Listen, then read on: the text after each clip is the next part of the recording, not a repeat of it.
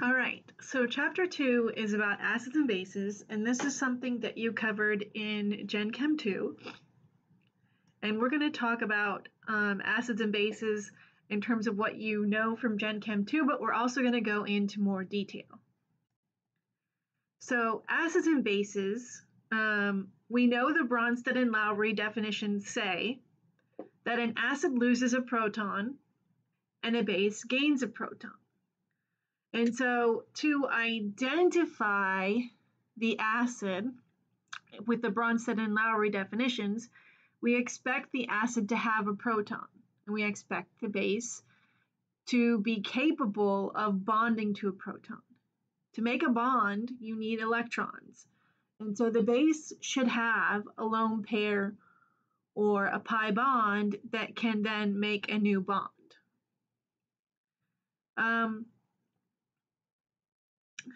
When we look at the reaction given here, you should see that we have HCl and H2O. And HCl is labeled as the acid and H2O as the base.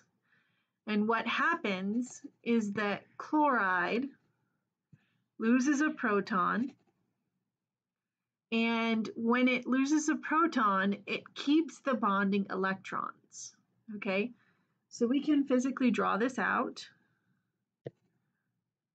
And in organic chemistry, we use arrows to show what happens to the electrons when we have a reaction.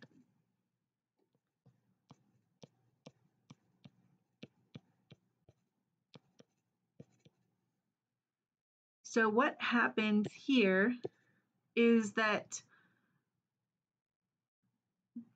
water, if you look at the products, changes from H2O to H3O+, and so it gains a bond to H. And so I'm going to show that an arrow goes from a pair of electrons on the oxygen to the hydrogen. And what that symbolizes is this is where the new bond is going to be between these two atoms.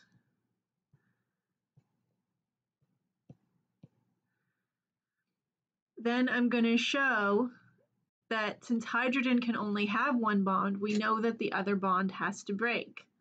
So the bond between hydrogen and chlorine is the bond that breaks.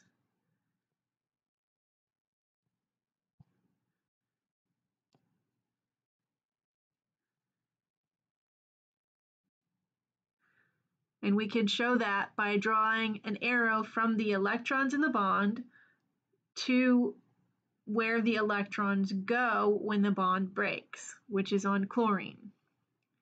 And so in the products, you see that chlorine has an extra set of electrons compared to HCl as a lone pair.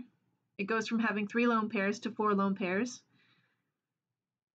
And that H3O+ has 1 less electron pair on the oxygen because that electron pair is now in a bond to oxygen.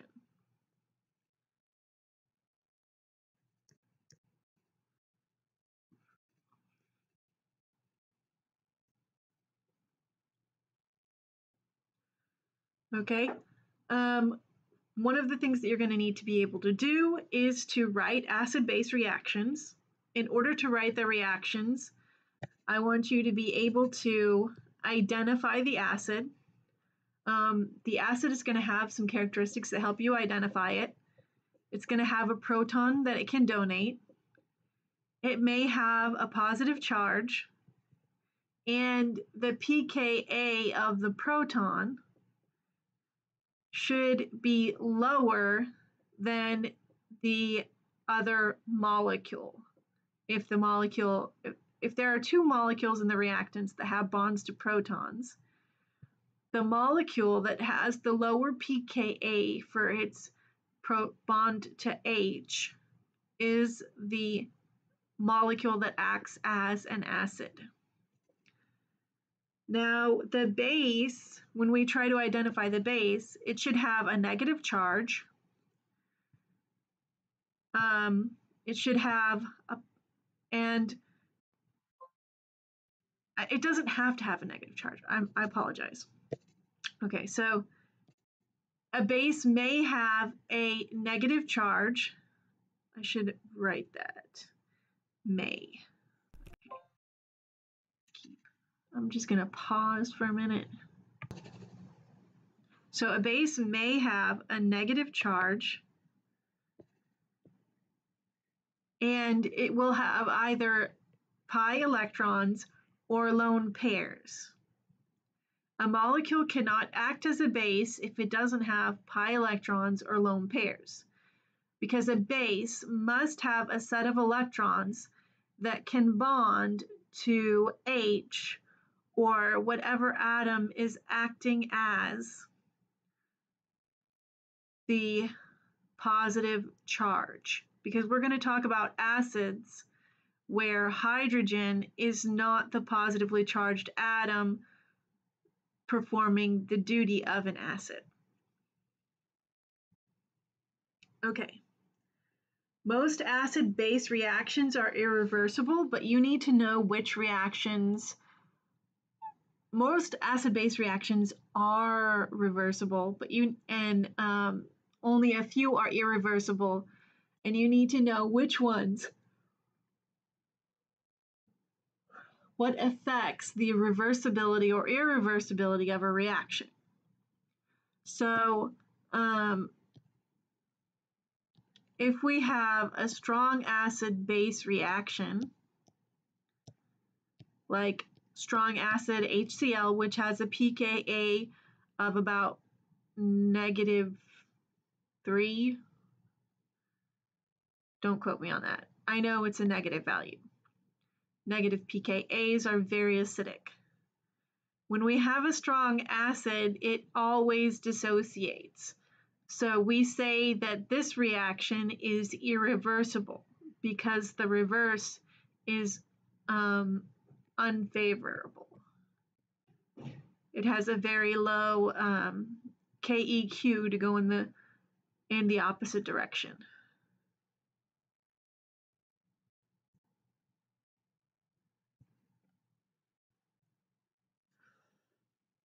We also have to remember our definitions for conjugate acids and conjugate bases.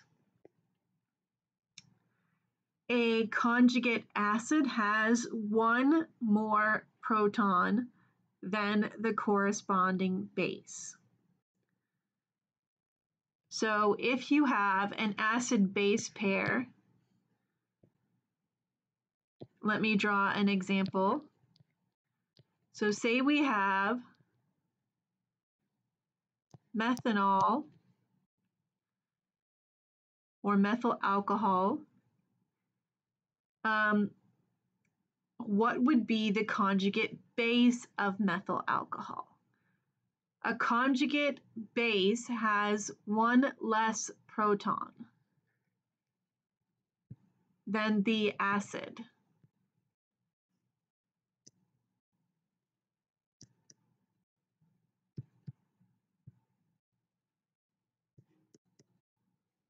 And so to draw the conjugate base of methanol, what you would do is subtract a proton.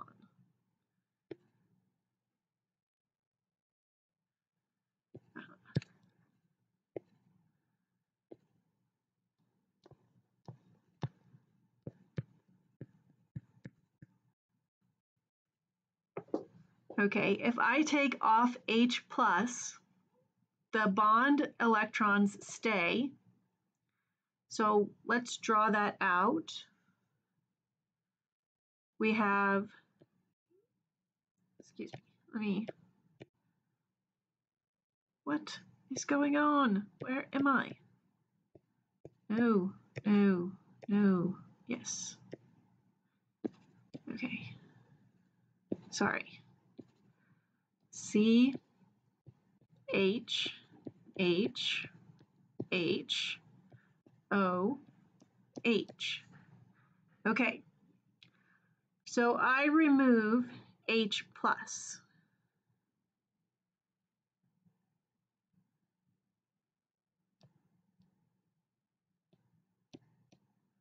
which means I remove hydrogen that has no electrons.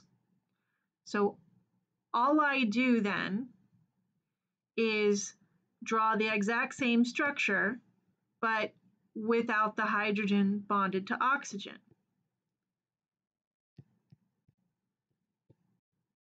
And you have to pick which hydrogen is the most likely to break off, and you do that by knowing the pKa's. And we'll go over those later in the presentation. But I can tell you that a hydrogen bonded to a heteroatom, as I defined last time, anything that's not carbon or hydrogen, is going to be, so a hydrogen bonded to oxygen, nitrogen, or any atom that isn't carbon or hydrogen, will be most likely more acidic than a hydrogen bonded to carbon or hydrogen. Okay, so, and then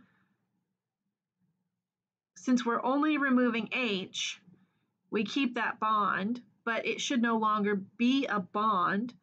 It should be a lone pair because it's not connecting to another atom. So I'm going to make it a lone pair. I'm going to go ahead and make this a Lewis structure instead of a Kekulé structure and put in my lone pairs on the alcohol. So now oxygen has 3 lone pairs and 1 bond, and it will have a negative charge. And so this would be the conjugate acid, the alcohol. It has 1 more proton than the conjugate base.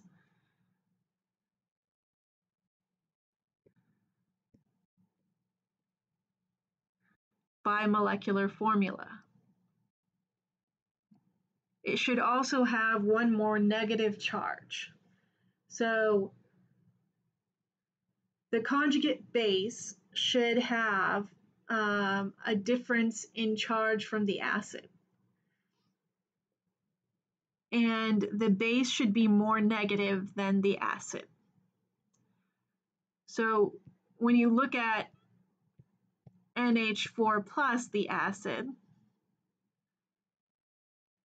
if the molecular formula of the conjugate acid has 1 less proton and is 1 more negative, then you should call it NH3, and it should have a neutral charge. And if you draw the Lewis structure for NH3, you'll find that ammonium has 5 valence electrons, and 5 minus the 3 bonds minus the 2 dots gives us a formal charge of 0.